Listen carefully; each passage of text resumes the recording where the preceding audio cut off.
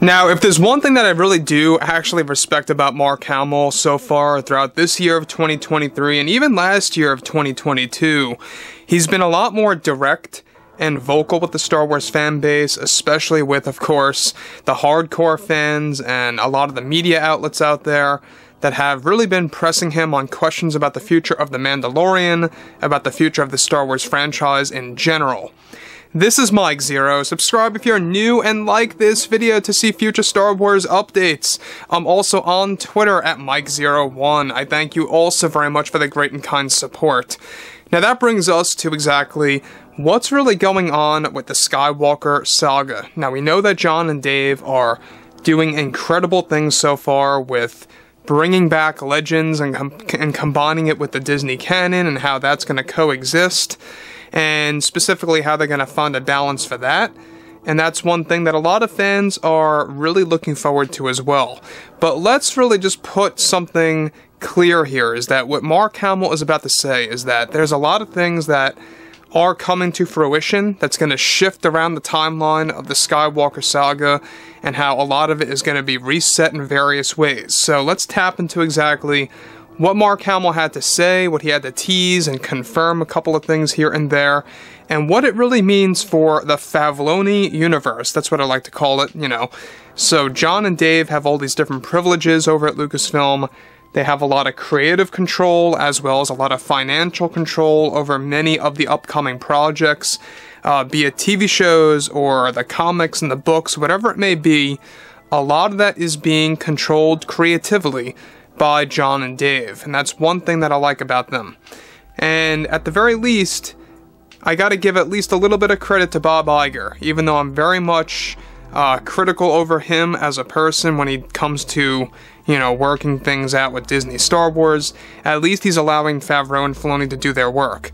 But anyways, moving on to the real exciting stuff is that with Disney and Lucasfilm now preparing to make big announcements at Celebration and D23, they are also getting ready to develop new shows from FAVREAU and FILONI. However, in a recent interview with Mark Hamill, when he was being questioned about The Mandalorian, he had something very exciting to tease and reveal to the fans. He stated the following: "I have been in talks with John and Dave, and what they have planned for everything is just fascinating. They have the right tools and techniques that they will be applying to this franchise to essentially reset or reboot the Skywalker Saga in a sense, in comparison to how Disney wanted to treat it beforehand. They are giving it a complete makeover by introducing Legends characters and how they are going to impact Luke Skywalker's life and his journey. I can say this with no ego and no exaggeration, that when they are giving the Skywalker Saga a fresh restart, I mean it. They are doing things that Disney would have absolutely refused to do in the last couple of years. They have found the right strategy to completely shift the timeline and what happens in between episodes 6 and 7, and yes, there will be some consequences, such as some of the lore for the sequels shifting around and changing, and the like, but that's just how it goes." Now let me just stop right here for 1 second based on what Mark Hamill is actually providing to the fans before we get to the next thing that he says.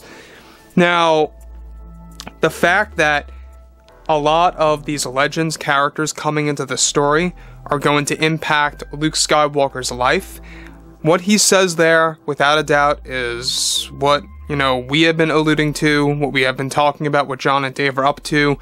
They are already well into the works of bringing in Mara Jade to be portrayed by Karen Gillan, and that's going to be happening in Mando Season 4, and even future Mandalorian spin-offs to really kind of kickstart that whole era of Luke having a love life and stuff like that. Even Mark Hamill teases this later on. We're going to cover that as well in a second.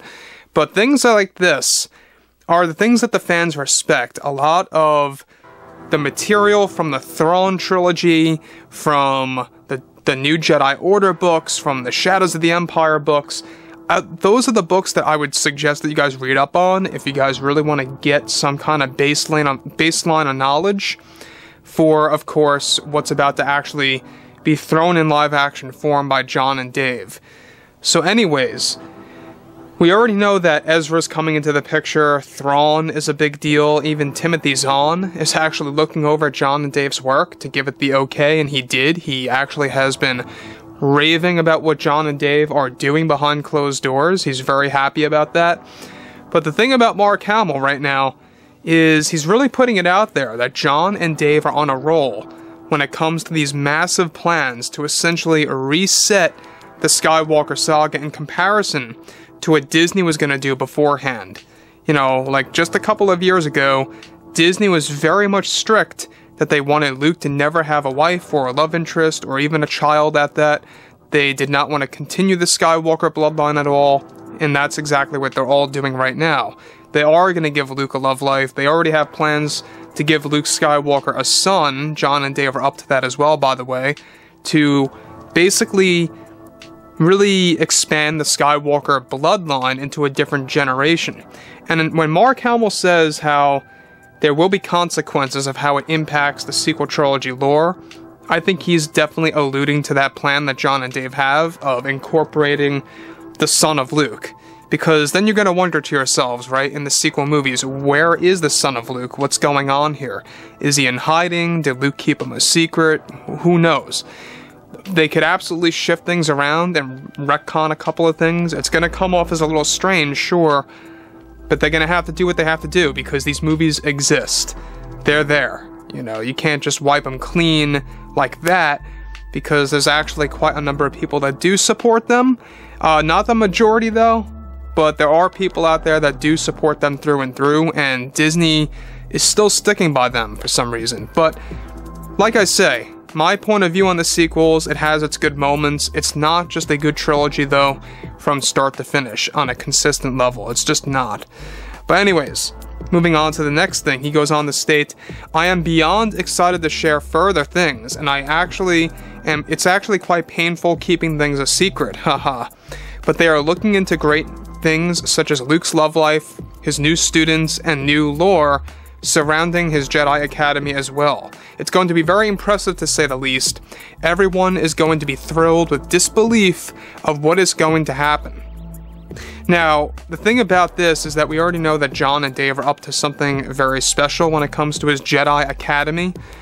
We already know that storyboards have already been completed for Mando 4, in which it throws in a second Jedi temple on Yavin 4 that Luke Skywalker actually controls. And so, basically it's about to be made canon that Luke has two Jedi temples, one on Ossus that you saw in Book of Boba Fett, and you're going to have another one that's more for the older Jedi students, like Kyle Katarn-esque age, over at Yavin 4. And by the way, they are planning to bring in Kyle Katarn. We talked about this about a year and a half ago.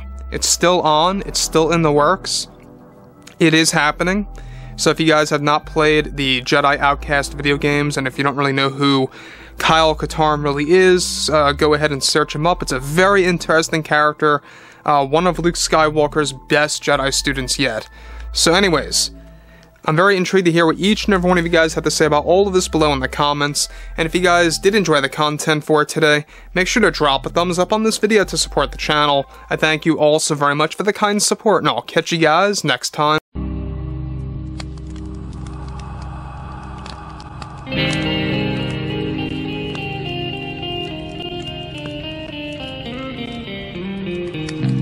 Gun in hand, we are alone again. From night to moon, we hear them moans again.